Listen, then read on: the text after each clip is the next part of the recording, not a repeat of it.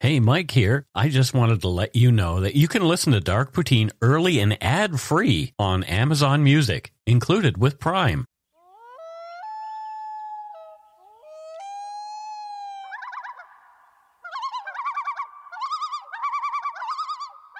Welcome back to Dark Poutine. I am Mike Brown, and I see someone laying in his bed again.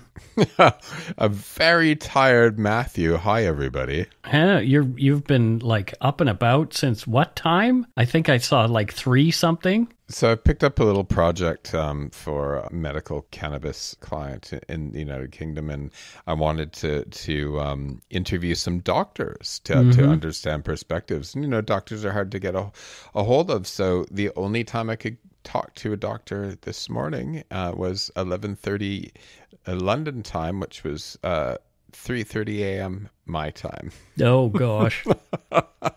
He's a fascinating doctor, and it was an interesting conversation, if that counts for anything. So okay.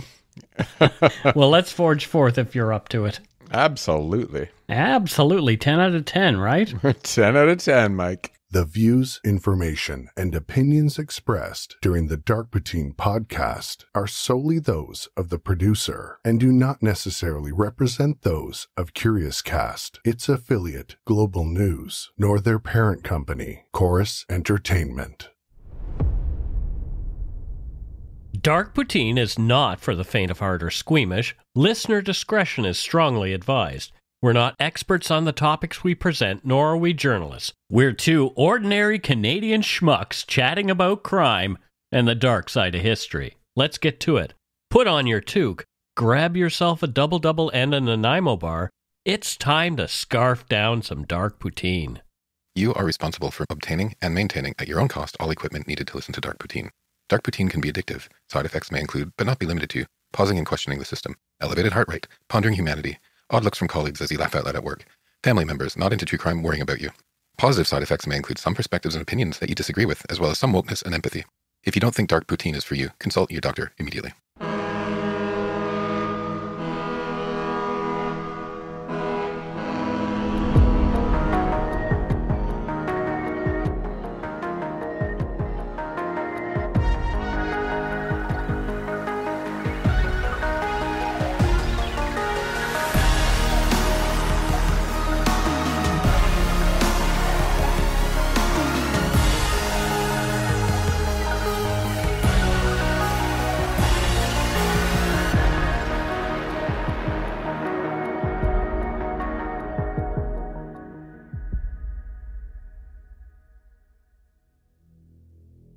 On December 18, 2014, 101-year-old Ernest Côté, a decorated World War II veteran, became the target of a violent home invasion.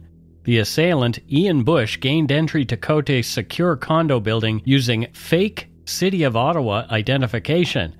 Bush proceeded to rob and terrorize the elderly war hero, binding his hands, taping his mouth shut, and leaving him to suffocate with a plastic bag over his head. However, Côté's remarkable strength and presence of mind allowed him to break free, cut a hole in the bag, and call for help. Little did anyone know that Côté's bravery would not only save his own life, but would also lead to the resolution of a gruesome, unsolved triple homicide from 2007. The evidence Côté preserved, particularly the duct tape used to gag him, provided the crucial DNA link that connected Ian Bush to the murders of retired tax court judge Alban Garon, 77, and his wife Raymonde Garon, 73, as well as their friend Marie-Claire Beniskos, 78. These victims, all in their golden years, had been hogtied, beaten, and suffocated in the Garons' luxury condo, leaving investigators baffled for years. This is Dark Poutine episode 335, Ever a Hero, the 101-year-old who took down a killer. On top of the initial events of this compelling story, the date, June 29, 2007, was a significant moment in Canadian history. It was called the Aboriginal Day of Action. It was organized by the Assembly of First Nations, AFN, to bring attention to the pressing social, economic, and political challenges facing Indigenous communities across the country. The day served as a protest against what Indigenous leaders saw as government inaction on critical issues such as poverty, inadequate housing, lack of clean drinking water, and substandard health care in First Nations communities. One of the most prominent events was the blockade of Ontario's Highway 401 near Deseronto by the Mohawks of the Bay Quinte, symbolizing the frustration and disruption experienced by many Indigenous peoples due to the government's neglect. While Prime Minister Stephen Harper's government acknowledged the protests, no immediate solutions were offered, though the day succeeded in drawing national attention to Indigenous issues, increasing pressure on the government to engage with First Nations leaders. Yeah, I mean, Harper's government, it's kind of like they're acknowledging the protests, but let's be real, it's kind of a nod that, yeah, we know what happened, and it's like saying, I hear you, but turning up the volume on your headphones, right? And it wasn't just, let's be honest, not just the Harper government or a conservative government, for decades and decades and decades, successive governments really have hit snooze on a wake-up call that Indigenous communities had been trying to ring for a very long time. This day of action, it's one of those pivotal days in our history.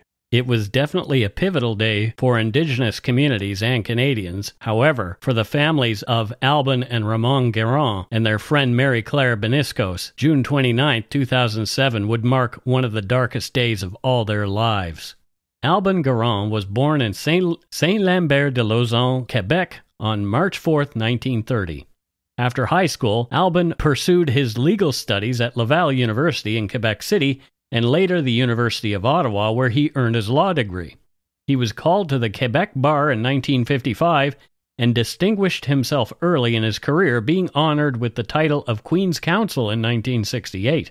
Garon's career in law was both extensive and impactful, from 1956 to 1978, and again from 1986 to 1992, he served as part-time professor at the University of Ottawa's Faculty of Law, where he influenced generations of students with his legal expertise.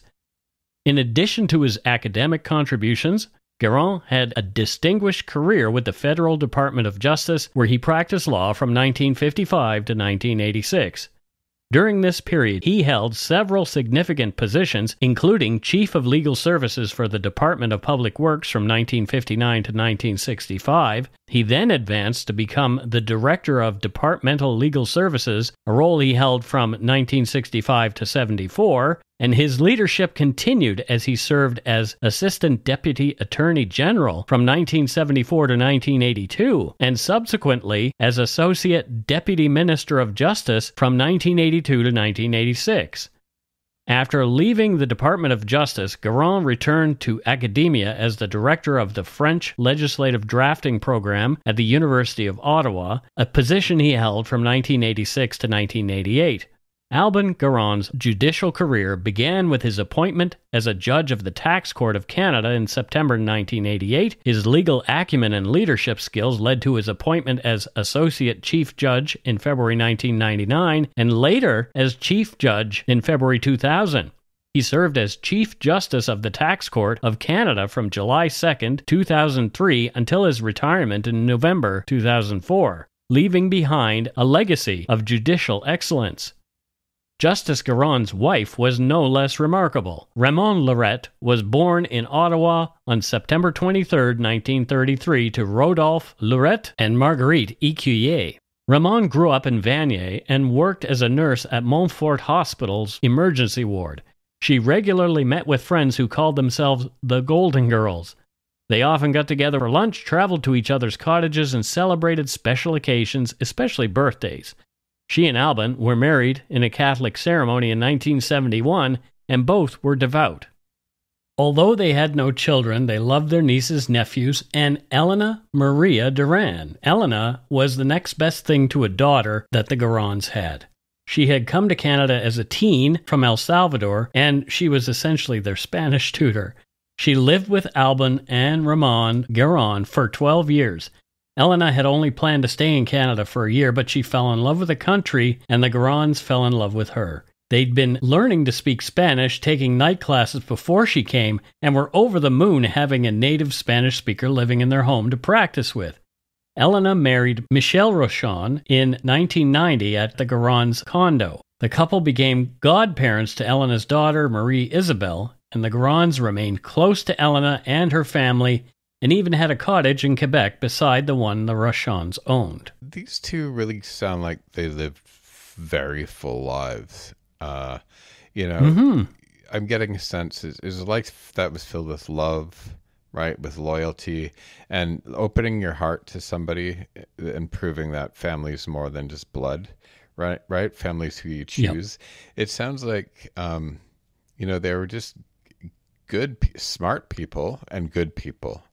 And it's just, it's so terrible, this twist that came in their lives that no one saw coming. This story about Elena specifically reminds me of a couple who were very good friends with my mom and dad, the Bonangs. They had an international student come from Sweden named Joel, and I remember that, Joel stayed and they just fell in love with him, essentially, and now Joel has since moved from Sweden, and he runs, I call him Uncle Lloyd, but he runs Uncle Lloyd's Ready Mix plant outside of Bridgewater. So my brother had a lodger in his basement. I think she's actually from El Salvador, who was studying and stayed lodged with them for years, and they've remained friends. Actually, she came last time I was at my mom's house. She was there for Christmas. I love stories like that. In retirement, the Garons settled into a 10th floor unit in a luxury condominium complex called Riviera 2 at 1510 Riverside Drive in Ottawa. According to a real estate website, Riviera 1 and 2, located at 1500 and 1510 Riverside Drive, were built in 1986 and 98 by the Riverside Group. These buildings and 1480 Riverside Drive, the classics, share 9 acres of professionally manicured grounds featuring fountains, walking areas, pavilions, and picnic areas with gas barbecues. Riviera 1 has 26 stories with 200 units, and Riviera 2, where the Garons lived, has 28 stories with 195 units, offering 1, 2, and 3 bedroom layouts. Both buildings boast a grand foyer with marble floors and rich wood accents. Most units include high ceilings, open concept living spaces, large windows, spacious bedrooms with a primary ensuite, and oversized balconies. Kitchens offer ample cabinet and counter space, tiled backsplashes, or have been renovated to be open concept. Residents have access to the Riviera Club. This club features a glass walkway, indoor and outdoor pools, a hot tub, tennis and pickleball courts, a billiards room, a gym, a golf driving net, yoga and Pilates classes, and a solarium, all set within beautifully landscaped surrounding. The Riviera is within walking distance of the Train Yard Shopping Center and is close to Riverside Hospital and CHEO. Public transportation is convenient with Herdman LRT station just a 4-minute walk away and Tremblay LRT via rail station an 18-minute walk away. It is an idyllic, gated community in which murders weren't supposed to happen. The way that the world is going, Mike, I kind of, some days I just want to put like a giant wall around the complex that I live in. Yeah. So much of life right now is just feeling embattled and with crime and everything else. I don't know if it's probably not the solution, but gated community, despite this happening, still probably safer, is very, very appealing to me right now. Things will get better. He said, not knowing whether they would or not. The day before they were murdered, Alban and Raymonde went to a birthday party at the Canada Holiday Inn in Ottawa. While there, Raymonde spoke to her friends about a strange encounter she'd had a day before with a man at the couple's home. Raymonde told them that a man had come to their apartment and stated that he had a delivery. He asked Raymonde if she was Mrs. Garon, and she replied yes. He then asked her if her husband was home and indicated he had a package for him. Raymonde informed the delivery man that Alban was not home and would be back later, but he could leave the package with her. The man then stated that he had forgotten the package in his truck and had no time to return and get it. The man said he would return the next day. Raymonde offered to pick up the package, but the man insisted he would return the next day, indicating he wanted to give the package to Alban Garon directly. What a strange interaction, but it wouldn't be clear how important that interaction was until the events of the next day. The Garons left the party at around 10:30 that night, and it was the last time many of their friends saw them alive. June 29, 2007 was supposed to be just another summer day filled with friends and fun. Lunch with buddies and an afternoon of sailing at nearby Aylmer. Their neighbor, Marie-Claire Beniskos, was coming over that morning so they could plan to go out that evening and see a movie together. The three of them never made it to any of their scheduled events. Marie-Claire Beniskos lived in the same building as the Garons after the death of her husband, Dr. Jean-Marie Beniskos, with whom she had a daughter, Louise. Born to Armand and Irene Bertrand, she grew up in a close-knit family with her brother Jean-Georges and sisters Marie-Paul, Denise, Pierrette, Giselle, and Francine. Family was vital to Marie-Claire. She loved her grandchildren, Philippe and Nicole. According to news reports, Mrs. Beniskos, an avid golfer, was one of Raymonde Garon's golden girls. The pair were like sisters. She also attended the same Catholic church as the Garons. There, she was known as a happy and very nice person who volunteered in various church activities, including organizing spaghetti dinners for the congregation. Ferdinand Bossy, another neighbor in the building, said, quote, "She was a very dedicated and religious woman," end quote. Her generosity extended to her volunteer work with the Friends of the Hospital General Campus, where she had been recently honored for 20 years of dedicated service. Marie-Claire's warmth, energy, and commitment to helping others left an indelible mark on all that knew her. On the morning of June 30th, 2007, Jean-Pierre Lorette, Raymonde's brother, who also lived in the same building, became concerned when he couldn't raise anyone in the Garons' home. He went to their apartment and found the door unlocked. Walking inside, he found a gruesome scene. Alban, Raymonde, and Marie-Claire Beniskos all lay dead inside the suite. According to court documents, Alban Garon, Raymonde Garon, and Marie-Claire all had plastic bags placed over their heads before they were killed. The bag over Alban Garon's head was held tightly in place with a noose fashioned out of yellow nylon cord. An expert in knots indicated that, quote, "Considering the complexity of the gallows knot, it is likely that structure was prefabricated," end quote. The killer had brought that to the crime scene. Alban Garon's hands and arms were bound by a, quote, "complex system of restraint ligatures," end quote, made of a black shoelace, a white lightly braided cord, and some twine. The loose end of the bag over Raymonde's head was tied off at the back of her neck. The clear plastic bag over Mrs. Beniskos' head was not tied off or secured. Both Raymonde and Marie-Claire were found hogtied with twine, face down. The ligatures were so extensive, and because they were face down, they would have had no ability to attempt to free themselves or move. During his final moments, Alban Garon, the apparent focus of the attacks, endured a horrific and violent assault. He received severe blunt force trauma to his face, with multiple impacts leaving devastating injuries. The area around his right ear suffered extensive damage, resulting in a significant skull fracture, bleeding on the brain surface, and direct brain injury. His body bore numerous wounds, including injuries to his face, scalp, limbs, and torso, as well as fractured ribs. A weapon was likely used in the attack. In addition to the beating, Alban was partially strangled with a ligature. While Raymonde Garon and Mrs. Beniskos suffered fewer injuries, their ordeal was still severe, and they both had multiple bruises on their arms, shoulders, neck, and back, all caused by blunt force trauma.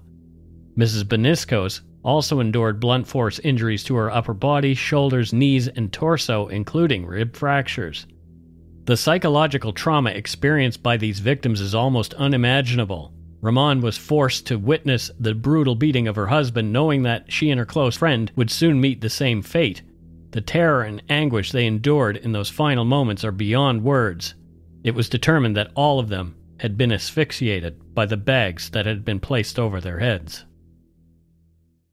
Yeah, when I was reading the script, that's exactly how I was feeling. Mm-hmm. this was not one person having a quick death, right? No. This was 3 people having to see it all happen and knowing which way it was headed, which is just not the last moments of your life that anyone deserves. Yeah. Police collected evidence, including hair from an unknown male and a bloody shoe print at the scene believed to be from a New Balance sneaker. Police also gathered 2 samples of DNA from an unknown male from the bodies. Police investigators determined that the 3 were killed between 9 in the morning and noon on June 29th inside the Garons condo. Raymonde herself had helped with the timeline. Recovering from a recent surgery, she diligently checked and recorded her blood pressure in her diary that morning. Friends, family, and neighbors of all 3 victims were horrified. Charmaine Hill, another resident at the condo complex, said of Marie-Claire Beniskos, quote, "She moved here because it was safe. She was afraid of living in her home." End quote. Miss Hill said she had called Mrs. Beniskos on June 30th to ask if she'd like to go swimming at the building's pool, but there was no answer. The bodies were found later that same day. The luxury condominium complex had several security features in place, including surveillance cameras. These cameras were located at the front gate and in common areas of the complex. 8 video screens were in the guarded gatehouse, suggesting multiple camera feeds. However, despite the presence of this camera equipment, it was revealed that the footage was not recorded. Michael Lafontaine, the vice president and general manager of Apollo Property Management, the company managing the complex, explained that the cameras only fed live video to monitors in the gatehouse.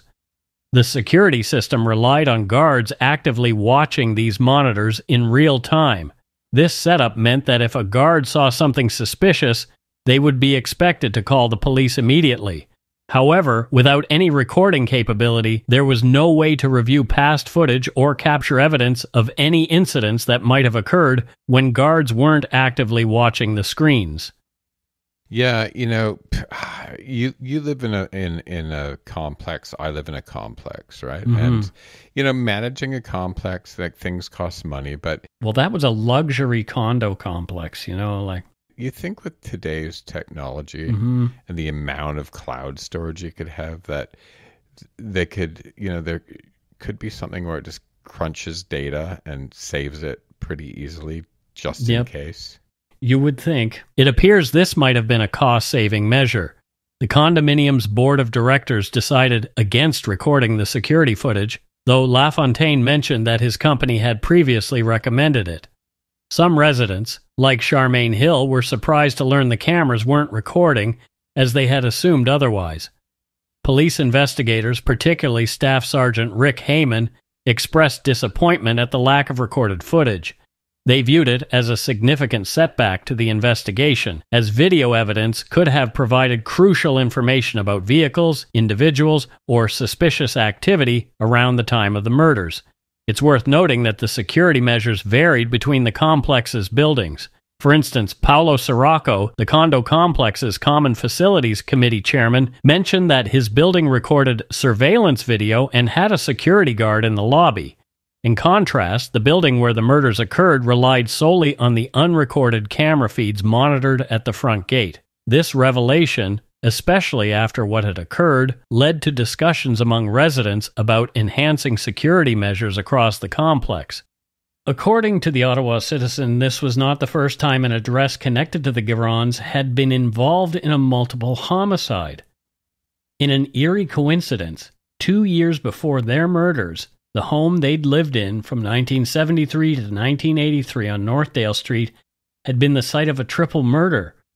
In a case of familicide, Daniel Maxillo stabbed to death his father, Gerard, mother, Louise, and his 25-year-old sister, Michelle. What are the chances of not just a murder, but like a multiple murder in of where these guys lived before? Slim to none. I mean, those chances are very low, especially in a city like Ottawa. There's not a lot of murder in Ottawa. Astronomical. And I feel like we now have to do that other case. I was thinking about that too. I mean, and that's why I always hesitate mentioning other cases, but because I'm so compelled to learn more.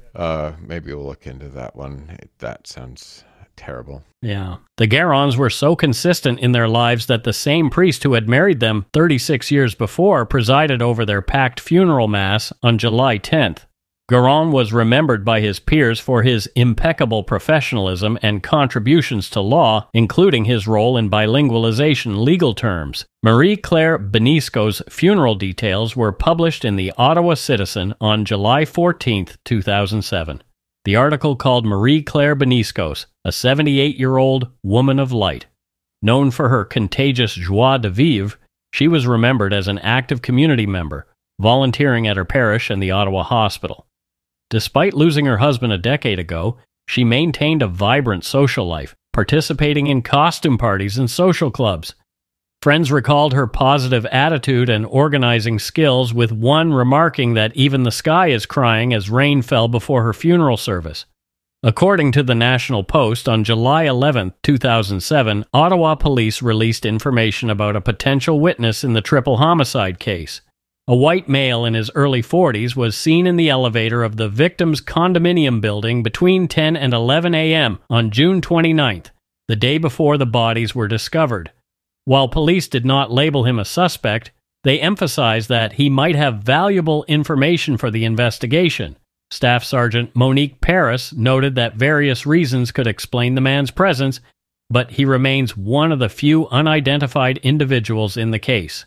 A composite sketch was created based on a witness's description depicting a man 5'8" and 180 pounds with short, black and gray hair. Relatives of Raymonde Garon expressed their hope for a swift resolution and urged anyone with information to come forward. This development came shortly after friends of the Garons criticized the police for their perceived lack of progress in the case, calling them Keystone Cops. In the weeks following the murders, numerous tips led to little progress beyond the composite sketch. There was also the mystery delivery driver that Raymonde had seen in the days before the murders. Delivery companies and Canada Post said that none of their employees had packages for the Garons. Another important loose end. More after a quick break.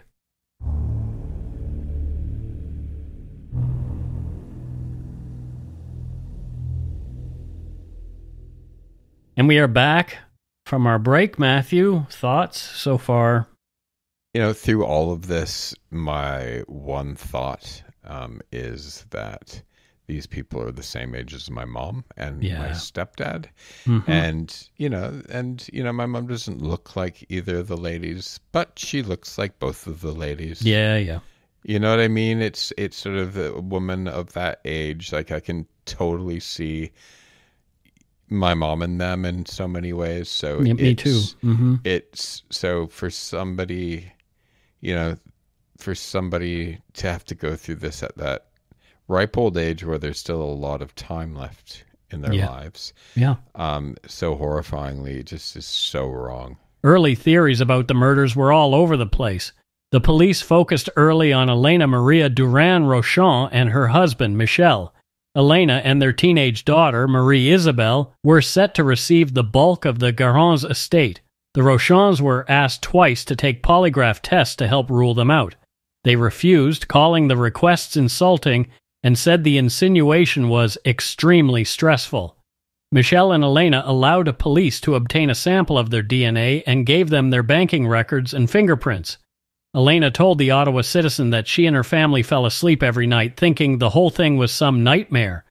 There was also the possibility that the murders were a hit by organized crime, like the Russian mafia, or by an individual with a grudge against Alban Garon for his career as Chief Justice of the Tax Court of Canada.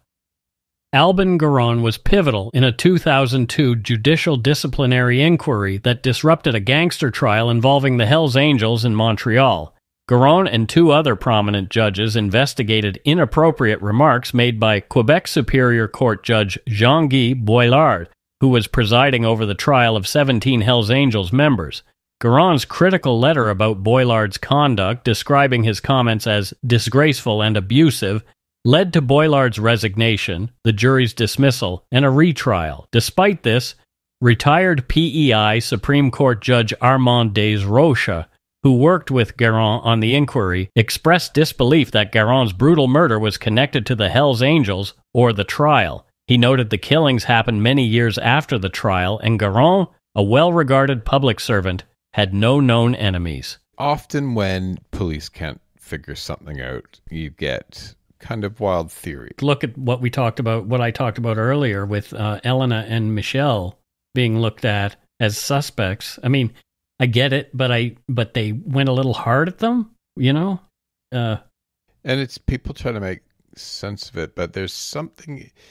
I now know the rest of the script, but when I was reading this, Mike, I was feeling like, because of who he is, I was feeling like even at this point that there's something there. There's some connection to that job. It's so... Mm-hmm. I was like, yeah, my first reaction was wild theories. And I'm like, wait a minute. He was high profile, right? Yeah. And I'm like, there has to be something there. The other judge said no known enemies, but we will see. In 2008, to revitalize the investigation, Ottawa police offered a $100,000 reward for information leading to the arrest and conviction of the perpetrator. The Ottawa Police Services Board provided $75,000 of the reward, with the remaining $25,000 contributed by the late Alban Garon Reward Committee, a group of former friends and colleagues of the three victims. The OPP and the RCMP continued investigating, but the case remained relatively cold until late 2014 when things heated up significantly. The murder investigation kicked into high gear after a very similar attack on 101-year-old Ernest Côté in his Ottawa condominium on December 18th. Ernest Adolphe Côté was a remarkable Canadian figure whose life spanned over a century and encompassed significant roles in military service, diplomacy, and civil administration. He was born in Edmonton in 1913 to French-Canadian parents.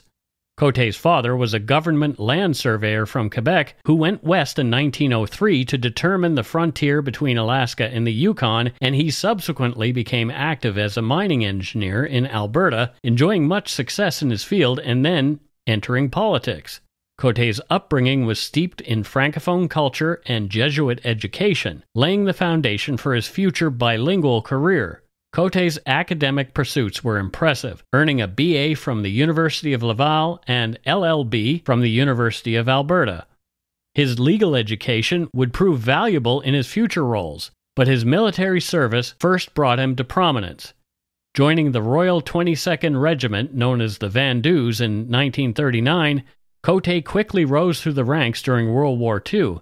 His intelligence and strategic acumen led to his involvement in planning the D-Day invasion, a pivotal moment in the war. On June 6, 1944, Côté landed on Juno Beach with the 3rd Canadian Infantry Division, participating firsthand in one of history's most significant military operations. After the war, Côté seamlessly transitioned to a diplomatic career with the Department of External Affairs. His contributions in this field were substantial, including representing Canada at the United Nations and playing a pivotal role in drafting the World Health Organization's charter. Côté's career continued to evolve as he took on senior positions within the Canadian government. As Assistant Deputy Minister and later Deputy Minister in the Department of Northern Affairs and National Resources, he was instrumental in shaping policies that affected Canada's vast northern territories and Indigenous populations. Throughout his long and distinguished career, Côté remained a staunch advocate for bilingualism in Canada. He recognized the importance of both English and French in the nation's identity, and his bilingual background allowed him to bridge linguistic cultural divides effectively. Even in his later years, Côté remained engaged with public life. Just like Alban, right? Yeah. They're incredibly interesting guys. Yes, they definitely, both of them. Both of these men and their wives, but we went into some depth about the men in this case. I'd be fascinated to talk to either one of them. Yeah, it's really interesting that both of these people end up being targeted. Yeah, I mean, the both of them are sort of, in many ways, top echelon in society in terms of thinkers and in terms of being active in communities and with the country. You know, they were both. You know, they maybe not high profile as in we all know their names, but like people that did something with themselves and did something for the country or for their communities, right? Yep. One gets the sense that maybe the attacker, in both cases, resented people who had a big impact on Canadian life. Perhaps he felt really small, and attacking significant people like this made him feel like he was superior somehow. On the afternoon of December 18, 2014, Ernest Côté was alone in his apartment in a high-rise building in Ottawa's Sandy Hill neighborhood. Around 2 p.m., there was a knock on his door. The visitor identified himself as a City of Ottawa employee, claiming he needed to check Côté's pipes. Trusting and unsuspecting, Côté opened the door. Côté had only cracked the door a bit when the man forced himself inside. It was quickly obvious that the intruder wasn't who he said he was and had no legitimate business being there. The intruder quickly overpowered Ernest despite his attempts to resist. The stranger then tied Ernest's hands with duct tape and placed a plastic bag over his head, leaving the older man struggling to breathe. The man ransacked Ernest's apartment, stealing cash and other valuables, including Ernest's banking and credit cards. The invader demanded the pins for Ernest's cards, and quick-thinking Ernest Côté gave the bad guy fake ones. Throughout this ordeal, which lasted around 30 minutes, Ernest Côté remained remarkably calm. He later recounted that he focused on controlling his breathing to conserve oxygen and stay conscious. After the man left, Ernest Côté's military training and quick thinking came into play again. Despite his advanced age and the trauma he'd just endured, he managed to free his hands from the duct tape. Then, using his teeth, he tore a hole in the plastic bag covering his head, allowing him to breathe more easily. Once he had regained his composure, Ernest made his way to the phone and called the police.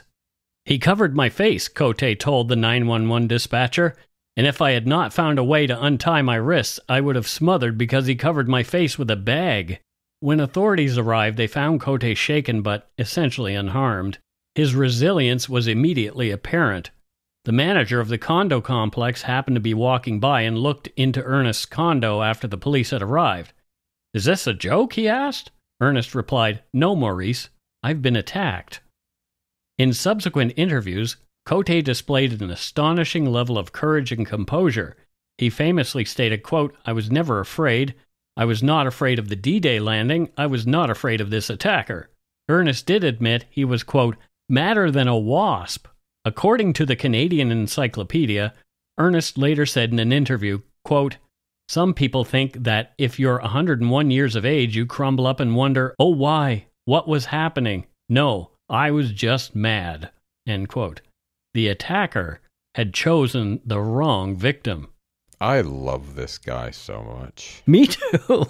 What an interesting dude. I actually find him inspiring and you know, because, you know, you and I are the same age. And as we get older, you're like, you know, what's old age going to be? And this guy, I'm like, you know, I want to be like him. And he said in one interview, he said he had all his balls and he meant marbles. But I watched an interview with him, and at 101 years old, he was a sharp guy, like a sharp cookie, you know? That's great. Ernest Côté's smarts extended beyond self-preservation. He had the presence of mind to preserve the duct tape used to restrain him, carefully removing it and placing it in a plastic bag. This evidence proved crucial in the investigation as it contained his attacker's DNA, and that would later prove very valuable to the police in the triple murder investigation from 2007. The attack on Côté sparked outrage across Canada and brought attention to the vulnerability of elderly citizens. However, it also showcased the incredible resilience and strength that can persist even in advanced age.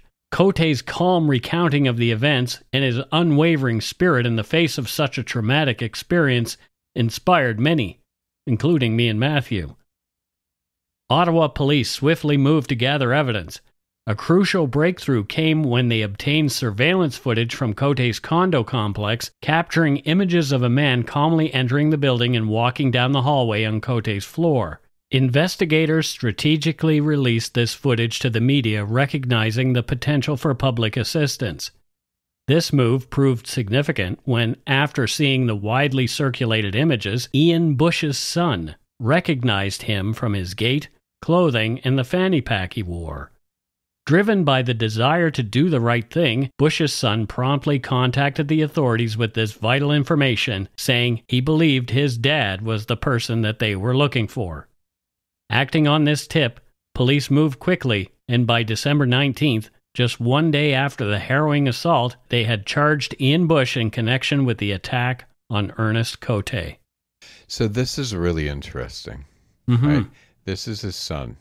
Yeah. So his son didn't go to him and talk to him about it. His son called the police. Yeah. Right? And at this point as well, he hasn't murdered anybody. Right? So it was sort of an assault only at that point in terms of... Well, it was attempted murder is what it was. But nobody was dead, and we don't know the rest of the story yet. Right. So I'm wondering, it's father-son relationships, right? I'm wondering if he ever had any inkling or thought his dad was a bad person, or... It's hard to know what you would do. After Ian Bush's arrest, he was told not to contact people, including his own family members, which extended to his son. So probably they didn't want him trying to intimidate his son in some way into recanting. Absolutely. But it's just interesting in terms of within families, what would you do if you recognized your own father? I would be surprised if it was my dad, like super surprised. Well, me too, since he's been dead for a few decades. But, yeah, right. But it's just, the question about what would you do, right? Like, even if you're going to do the right thing, would you talk to him?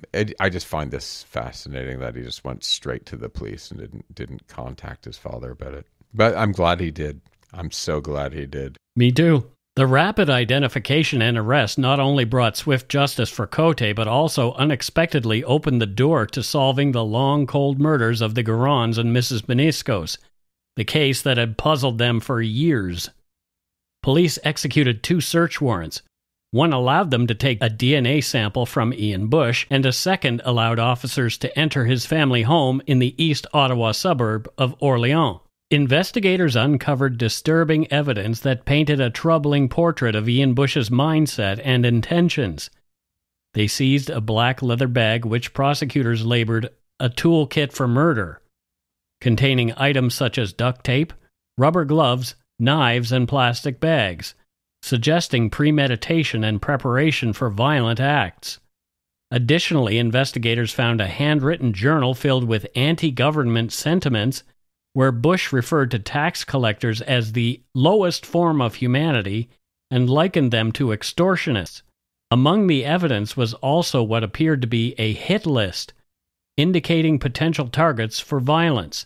Furthermore, a 4-page outline for a novel detailing fictional crimes was discovered, echoing the real-life murders he was accused of committing. Together, these items revealed not only Ian Bush's deep-seated anger towards government authorities, but also a troubling blurring of lines between his violent fantasies and actual criminal behavior, significantly bolstering the case against him. According to CTV News, in his writings was one in particular titled Process, in which Bush listed, quote, what appears to be all the usual ingredients for crime, from gaining access to securing cash plus credit cards and PINs assets, right down to leaving his calling card.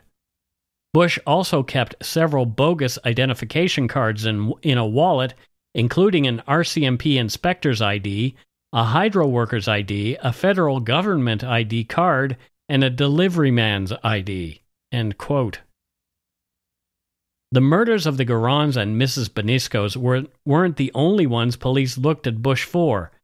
According to the National Post, police also retested evidence in the unsolved homicide of Commissioner Paul-André Simard, 63, who was found dead in his home just 3 months before the Garons and Beniskos were killed.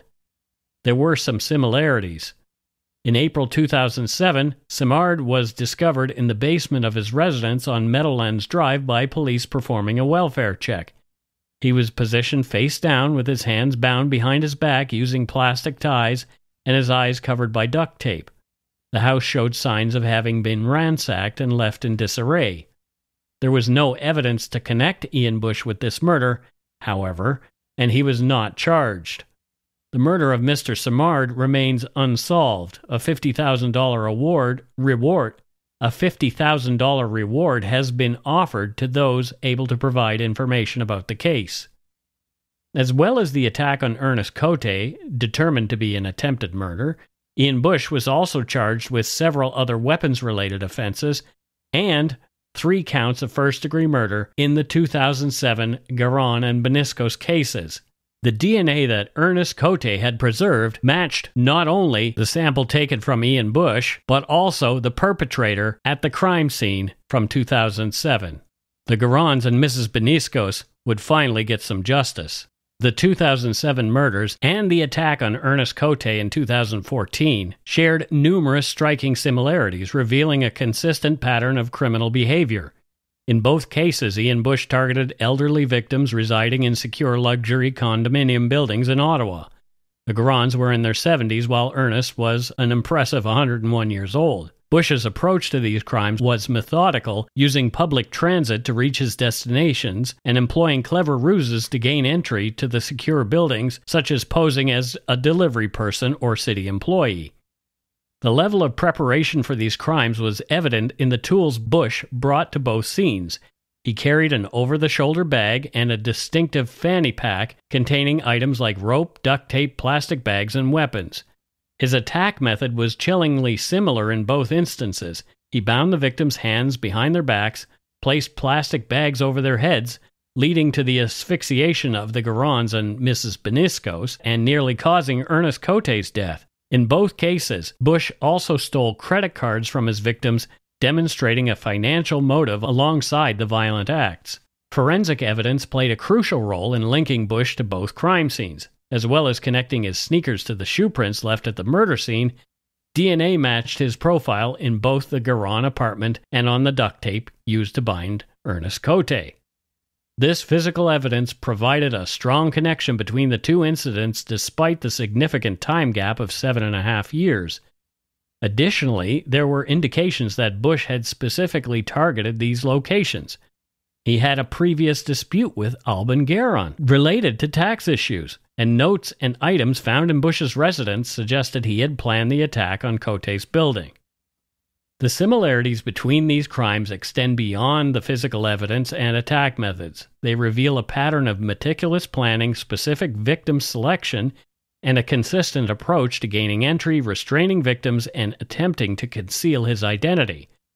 This level of similarity across the two incidents, separated by a significant period, points to a highly specific and repeated modus operandi, providing valuable insight into the perpetrator's mindset and intentions. Ian Bush's ex-wife testified that she was unaware of her husband's crime novel, which he claimed was a sophisticated work, not the ramblings of a, quote, homicidal kook. She admitted to knowing little about Ian Bush's activities, as he often insisted his business was not her concern. Their relationship was tumultuous, marked by constant fights and emotional abuse, with Ian Bush frequently belittling her. She was the primary breadwinner, while Bush struggled with a failed consultancy, inflating its credibility by using fake associates. The former Mrs. Bush also highlighted Ian's intense anger toward taxation, recalling his refusal to pay taxes and his disdain for the taxman, calling them, quote, rat bastards. He ultimately borrowed $17,000 from his mother to settle his tax debt. The prosecution's theory painted a chilling picture of a man consumed by anger and resentment over a tax dispute. According to the prosecutors, Ian Bush harbored a deep-seated rage against Alban Garon, who had previously ruled against him in a tax appeal. This festering resentment allegedly drove Bush to target Garon in a premeditated act of violence. The prosecution contended that Garon was the primary focus of Bush's wrath. At the same time, his wife and their neighbor, Marie-Claire Beniskos, tragically became collateral victims simply by being present at the wrong time. The case became even more disturbing when evidence of Bush's obsession came to light. The jury was presented with a letter described as arrogant and insulting that Bush had faxed to Alban Garon years before Alban's murder. This letter, which first came to public attention in 2015, revealed the extent of Bush's fixation on tax grievances. In a bizarre and presumptuous move, Bush had summoned Garon to appear at an address in Orléans, which turned out to be Bush's own home, ostensibly to review the decision that had dismissed his income tax appeal. What a twist. He wants the judge to show up at his place so the judge can answer to him. You know, arrogant and insulting maybe doesn't mean threatening, right? But yeah. when you were reading this, I was thinking, why didn't they make that connection when he was first killed? That's a good question. Maybe Garon hadn't kept a copy of the letter, and a copy of that letter was found then in Bush's. Right. Just because, you know, the connection to his job was just the fact that Alban Garon's connection to his job was sort of dismissed by people. The police probably didn't know about it at the time. Yeah, some of those things where, yeah, you're right. Because they would have investigated. They just would have. Okay. Mm-hmm. The unsettling and rather unhinged correspondence demonstrated Ian Bush's refusal to accept a court's ruling and hinted at his dangerous state of mind. The prosecution used this evidence to underscore their portrayal of Ian Bush as a man whose anger had escalated to the point of violence, ultimately leading to the tragic deaths of 3 innocent people. As the trial concluded in December 2017, it only took the jury of 11 men and 1 woman 82 minutes to find Ian Bush guilty of all 3 counts of first-degree murder. Ian Bush was sentenced to serve 25 years for the triple murders and a concurrent 25 years for trying to kill Ernest Côté, of which he was also found guilty. There was finally justice for Alban and Raymonde Garon, Marie-Claire Beniskos, and Ernest Côté, but none of them survived to see it. Ernest Côté passed away in February 2015, just a few months after the attack, at the age of 101. He was remembered not only for his distinguished military and diplomatic career, but also for his bravery and presence of mind in the face of this shocking crime. His story is a testament to the enduring human spirit and the unexpected strength that can emerge in the most challenging circumstances. Ernest Côté's life story is a testament to the impact one individual can have across multiple domains of public service, from the beaches of Normandy to the halls of the United Nations and the corridors of the Canadian government, and then finally, inside a courtroom. Côté's legacy is one of dedication, intelligence, and unwavering commitment to his country and his fellow Canadians. In March of 2024, Ian Bush asked for a new trial, claiming his sentencing for Ernest Côté's attempted murder was excessive. In June, his request for a new trial was denied. And that's it for Dark Poutine episode 335, Ever a Hero, the 101-year-old who took down a killer.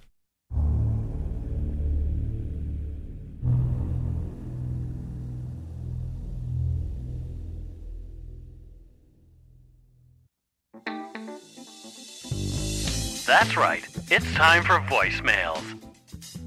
You can leave us a message at 1-877-327-5786 or 1-877-DARK-PTN. We'd love to hear from you. Let's see who called us this week. Alrighty, here's our first voicemail. I say alrighty every time, don't I? Anyway, whatever. Hi, guys. My name is Lindsay. I'm calling from Grande Prairie, Alberta. I was just listening to your most recent episode, episode number 333, and you guys had mentioned towards the end of the episode about how the family kind of rallies around, or the family feigns his innocence. And I just wanted to quickly touch on that because you brought up the Scott Peterson, Lacey Peterson case. I was recently watching that documentary on Netflix, and I felt exactly the same way. I think it's one thing for a family to support their loved one when they are charged with a heinous crime. It's one thing to, sit in the courtroom, visit them in jail, make sure that they still have family ties. It's another thing to completely deny that they were the perpetrator of a crime that is very obviously something that they did or even have admitted to, especially in this case. So I just really want to touch on that. But another cool connection to that is I actually met Skye Borgman, who's the director of that particular documentary on Scott and Lacey Peterson, this summer at GrandCon, and she actually briefly talked to me about the Scott Peterson case, and she even said the same thing. Isn't it crazy when a family rallies around someone who's very obviously guilty? So anyways, I just wanted to call, tell you guys good job on the episode. I'm a longtime fan, and yeah, thanks for bringing up that part of it, because I think that that's an interesting topic. Anyway, go shit in your hats. Bye. Thank you, Lindsay from Grande Prairie. Much appreciated. Yeah, that's exactly it. Like, yes, say a relative of mine is, convicted or whatever. There's all the evidence points to the fact that they're guilty, and then they do their thing. I am absolutely going to support them in dealing with life inside and all that kind of stuff. They're still a human being. They're still a family member. But I'm not going to forget that there was a victim, and that there was, that all the evidence points in one direction in that case in particular. So it's delusional. It's weird. So I don't know.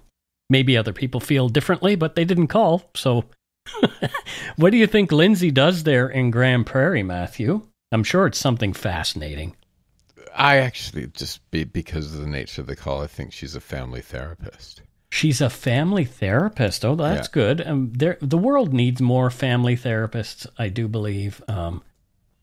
I probably should be talking to one now myself, because I've got a lot of stuff going on that I really, really need to... What, between you and the cats? Between me and the cats, right. Your little kitty family. Yes. Can you imagine a therapist to help you deal with your cats when they're being assholes? Oh, dear. Yeah, well, I could probably use the counseling for that, too, anyway. But yeah, I mean, my kitties are fine. Actually, Egg has now become a bully when it's dinner time. He knows, I'm certain that he knows what time it is. I'm certain he does, because he knows exactly when to come and bother me and say, hey, it's time to feed me. And what he does is he will sit right beside me, and he'll stare at me and just continue staring until I either get up or, put him down or whatever. But if I put him down, he'll get right back up, sit and stare at me. And then if I'm typing something on the computer, he'll nudge my hand because he knows I can't do what I'm doing. And it's like, okay, I'll get up and feed you. He's smart. He is very smart. Both of them are pretty smart. Waffles is like wacky smart, and Egg is just smart cookie smart. Yeah. That's it for this week's voicemails.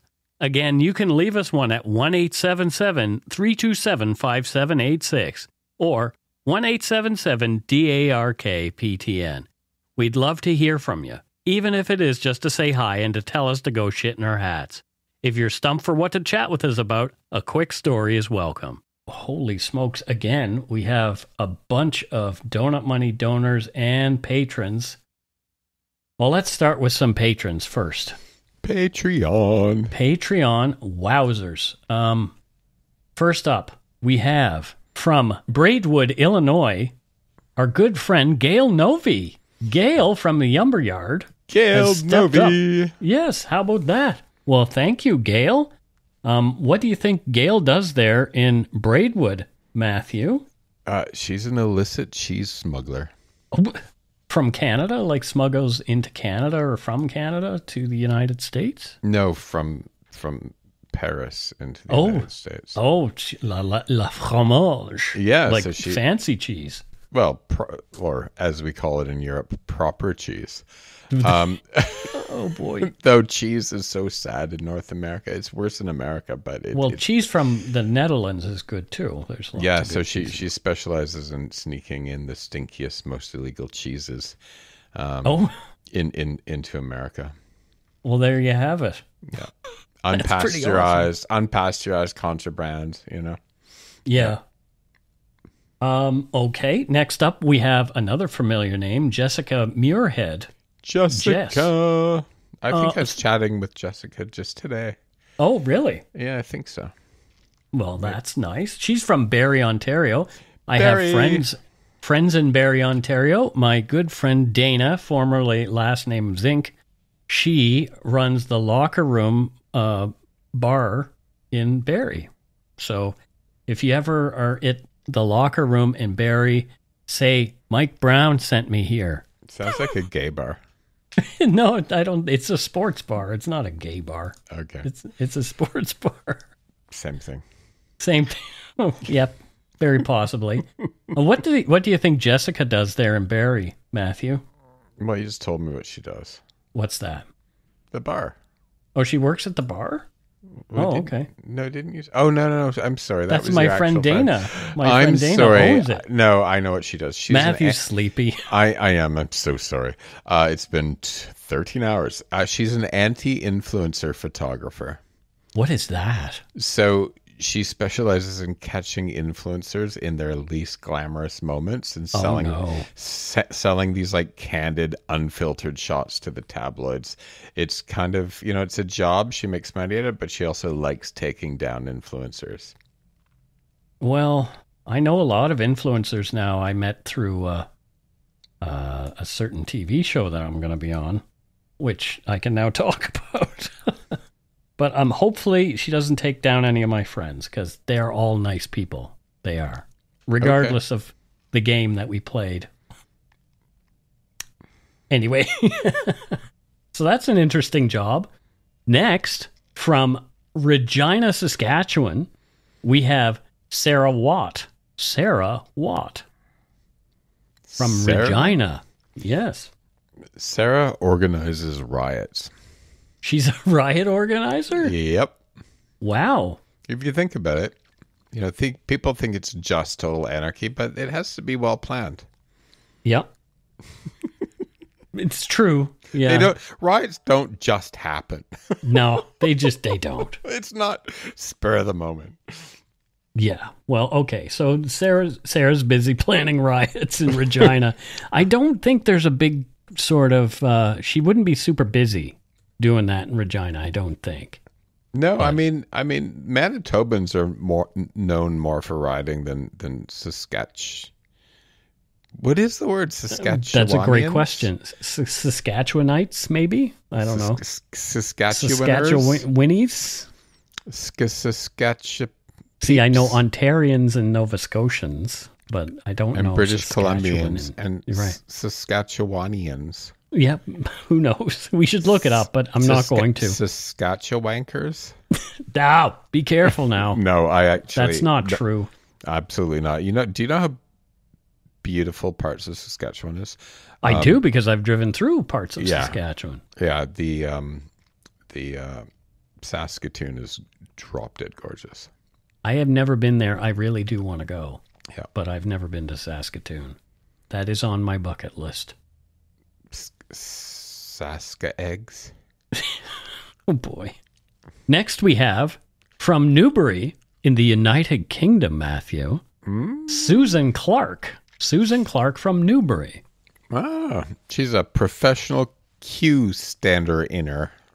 Oh, so she stands in queues. Well, there you go. Yeah. So for people who are like wanting to get tickets for something, and she charges $120 an hour. Pounds, Matthew. Oh, pounds. Right? Yes. It has to be. She has to charge in pounds. So you know. Yeah. Didn't you live there for a long time? She doesn't want to charge in dollars because the pound has just gone up on the dollar. Right. It continues to do so. Well, thank you, Susan from Newbury. Enjoy standing in the queue, and hopefully it's not too rainy. Next up, we have from Arthur, Ontario, Karen Purvis. Karen Purvis from Arthur, Ontario. Where's Arthur, Matthew? Do you know where that is? I always assume that you know where places in Ontario are. Arthur, it's just after the town of B. It's close to B. Arthur. It's actually a combined town. It's they've grown into each other. B/Arthur. And now it's known as B. Arthur. Yeah, it's a golden place. It really is. It's in the a golden gal of a place. It's in the Tri-County area. In the Tri-County area. Oh, dear.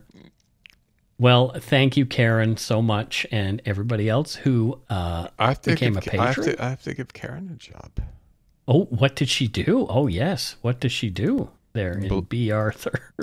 Black market meme dealer. Oh, she deals in... and you're probably her biggest... customer because you steal memes like nobody's business. But she steals memes that governments don't want shared, so she knows how to grab them before they're taken down by governments and corporations in order to disseminate. Interesting. Yeah. Well, there you go. You know what? I want to see I want to go to a museum.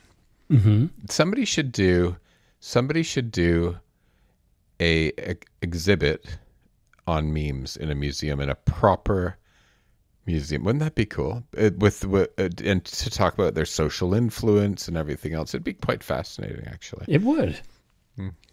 Charlie bit my finger. Oh, Charlie. Charlie. Oh, Charlie. All right, let's move on to Donut Money donors, and we have a few of those too.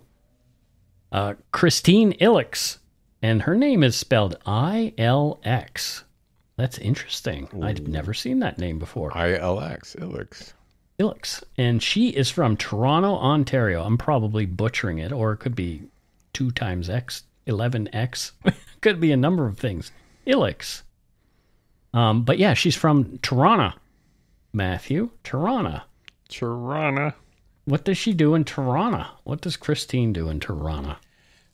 Celebrity scandal architect. So she's into that stuff too. Yeah, so what she does, this is slightly different though. She actually designs the architect of a celebrity, a meltdown or a divorce. It's all fake, but just to get publicity.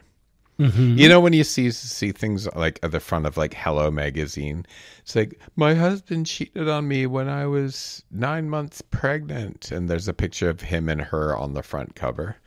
Okay. And they're doing like a sort of something that was deeply personal that happened in your relationship that you're working through, but they splash it on the front cover of the tabloid and like pay for it. She creates those stories because half the time they didn't even happen. Oh, dear. Yeah, she makes good money at it. Well, I assume you would. Yeah. Next, we have Ann Duffin. Ann Duffin. And Ann doesn't tell us where she's from or what she does for a living, Matthew, so you're on with this one. I'm on, am I? Yes.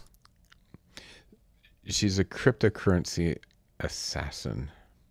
Oh, cryptocurrency assassin. That sounds like a job that didn't exist 3 years ago. No, it's true. She lives in Dubai. Oh, interesting. So does she takes cryptocurrency for assassinating people? No. Okay. No, she assassinates people that own cryptocurrency companies. Okay. All right. Well, there you go. Someone's got to do it. She's an assassin. Steve Heaton is... Okay. Do you know that the word assassin comes from the word... From hashish. Hash smokers? Yes, hashish. Yep, it definitely does. Yes, I knew that. I went to university and took literature. Anyway, next we have Steve Heaton. He's back. He says, great job, guys. Took a break from the bumper cars, the job you gave, lol, to get you some donuts from the fair. Joining Patreon next, so keep up the good work and go shit in a paper hat so it all soggy. So it all soggy. So it all soggy. Oh, dear, Steve. Well, Steve, thank you. Thank you, Steve. Steve is a street art critic. Oh, he does that too, as well as his bumper car job. Yeah, so on top of the bumper cars, he tags tags. There, he's a tagger. Tag. Yeah, on tag, you're it. And he has his own hashtag as well. Hashtag nice. tag. Tag. And does he, like, wear clothes with tags? So he's the tag. Yeah, remember Minnie Pearl? Yeah, she always had the tag on her hat. He always has a price tag on his baseball cap. Oh, there you go.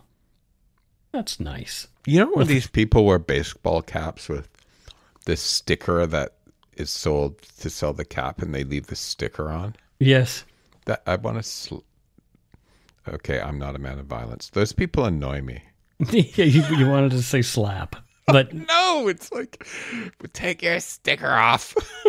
Just whip the sticker off of their hat. Yeah, hey, that's a job for somebody, right around ripping stickers off of baseball caps. Well, that's probably what Tracy Liddell from Pacifica, California does. It is actually funny. I didn't realize she was next. Yeah, she is next. So there you go. So that's what Tracy does. She just runs around and rips the stickers off people's baseball caps. And I personally pay her for it. That's how you go. That's how it's a job. Matthew is very concerned about this for some reason. So, you know. Doesn't it just annoy the hell out of you? No. Okay. No. No, it doesn't. People walking around like they're 12 years old. Oh, boy. No, it doesn't. It doesn't bother me. Whatever happened to a good three-piece suit? Whatever happened to a good three-piece suit? That's a good question. That is a good question. You know, with wool from the Outer Hebrides. Well, yeah, and it was that damn JFK who didn't wear a hat, and then men stopped wearing fancy hats too. So it was all JFK's fault. I was going to tell a really bad joke, but I'm not. Oh, but he doesn't need a hat because he didn't have a head. But, yeah, that's horrible. That's awful. That's an awful joke we won't tell. All right. Well, that is it for patrons and Donut Money donors. Thank you, folks. We'll get to it. There's more coming in, too. So we will get to you folks next week. Thank you, everybody. Thank you so much. Thanks to all our patrons and Donut Money donors, past and present, for your generosity. It helps to keep the show going. You can become a patron of Dark Poutine at patreon.com/darkpoutine. For a one-time donation, you can send us donut money via PayPal using our email address, darkpoutinepodcast@gmail.com. If you don't already subscribe to the show, it would mean a lot if you did. You can easily find Dark Poutine on Apple Podcasts, Spotify, or wherever you listen to your favorite shows.